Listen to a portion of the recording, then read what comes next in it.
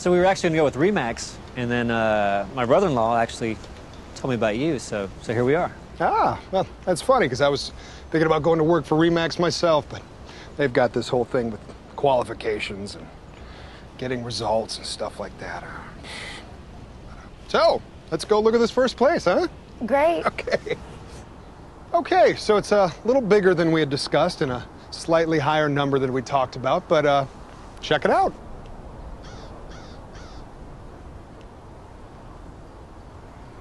That's a warehouse. To the naked eye, yes. We're looking for a 3-bedroom ranch-style home. Understood. Understood. Let's move on then, shall we? Now, this one is cheaper than we had talked about, but it's sort of a fixer-upper. It's a vacant lot.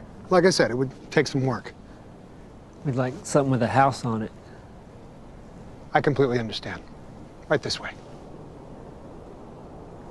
All right, so this beauty has just been listed, fresh on the market, and it's right in your price range. This is the house we're trying to sell.